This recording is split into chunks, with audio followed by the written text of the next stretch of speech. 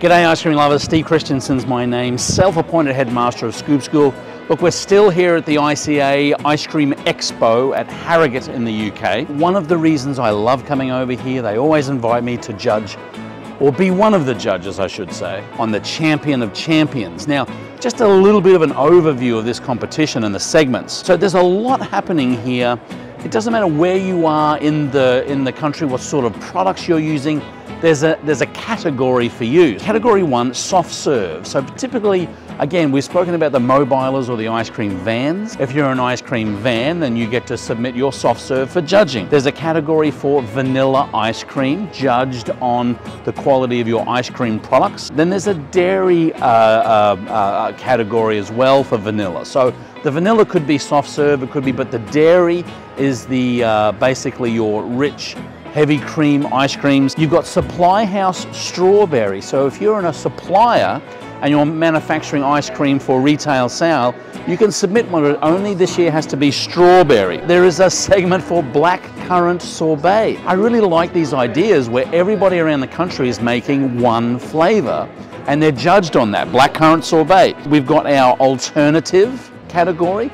If you are vegan, if you're goat's milk, if you're a bit of an alternative dairy producer. There's also a newcomers category. If you are new to the industry, you are submitting your products up against other newcomers in the industry. I think that's great. Last is chocolate. So any type of chocolate can be submitted. And then all of those go into the pot and you pick the champion of champions. So the top achievers in each of those categories all go up against each other to be the champion of champions. That's going to be judged tonight at the ice cream ball, I call it. I don't think it's called that, but I like to call it the ice cream ball. Let's talk a little bit about how it's judged, and let's pop over to the judging table. Okay, so each of the judges sit at this desk. Now, it's really only this desk now because it's the champion of champions this afternoon. Judges are from all over the industry, makers, manufacturers, producers, are asked to be judges for different categories. Now, this is the old scorecard, but I think it's worth mentioning and looking at some of the categories here that people are judged on. And remember this when you're going through the process of making your own ice cream. It's judged on appearance. How does the product look? Remember that our ice cream products are supposed to look as good as they taste. They're almost like a marketing piece in and of themselves. Second is texture and body. So 10 points for appearance, 20 points for texture and body. That's mouthfeel. Is it buttering out? Is it icy? The kind of rubbing of the ice cream against the top of your mouth with your tongue to kind of see what sort of texture there is, 20 points. And 70 points is palatability and flavor. I don't mind saying flavor with an O-U-R, Queen's English, thank you very much. Which all makes up 100 points. So what they use are these handy dandy tablets. It used to be this system, but they've got a really good and efficient tablet system, so you're putting the score down here. Again, each pot is put in front of you. You take one of these spoons, have a little taste. Between them, you're having a little bit of lime cordial, just as a bit of a palate cleanser. I love a bit of lime cordial. And then you go through the process of judging. There are some suggested comments here.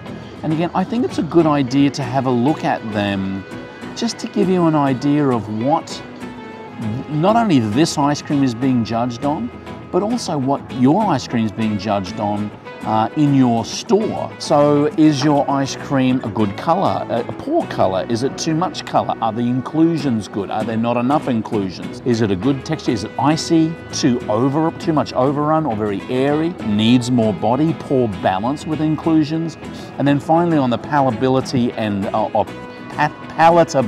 and flavor, you're talking about granular or bitter tastes, false tastes, greasy aftertaste, that kind of thing. Again, you may not be putting ice cream in any of these competitions, but again, I think we should all be striving to make sure that we've got top quality ice cream, because really, our customers vote with their wallets. So we are going to sit down with the judges in a little bit, judge the champion of champions. We're going to show you tonight who was announced the champion of champions, and hopefully get a chance to have a little bit of a chit chat with them to see what these awards mean to these award winners.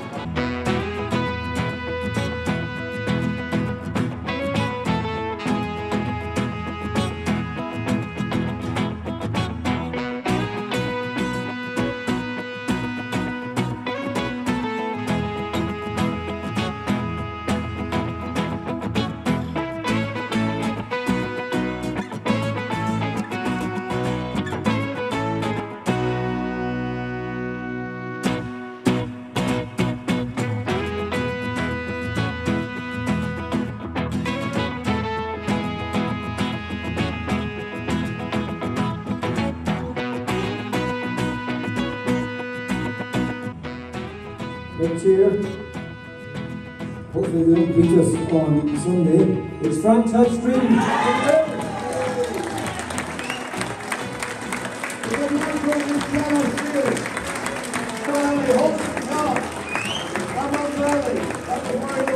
Julio, mate, big night last night. Look at this hardware. You can open up your own hardware shop with all of this prizes. Yeah, we're extremely proud of the achievement last night. To become British champions, overall champions, was an amazing achievement. Absolutely. Now, what are the cups that you have here? Because this is the Champion of Champions, which was... It was a pistachio crunch ice cream that actually won the Champion of Champions. We were fortunate enough to have won the Silver Challenge Cup as well, first prize for the best ice cream class in the competition as well. Mate, you sound like a very humble man, and yet you're the big winner here.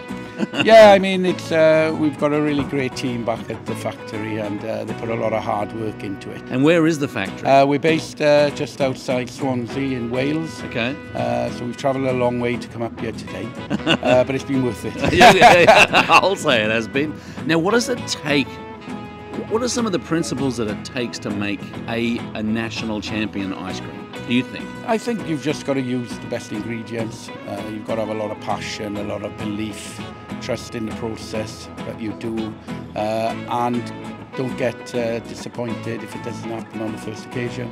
We've been trying over a number of years, and to finally reach this accolade is the ultimate, really, as an ice cream man. So yeah, we just put it down to good teamwork and belief that we can make the best ice cream in the UK. Absolutely. It was a great ice cream. I was one of the judges in the Champion of Champions. The texture, it was a beautiful blend of good traditional pistachio, but it had that little bit of crunch in there. It kind of had it all. I'm not going to say I knew from the first bite it was going to be the champion, but it was very, very good.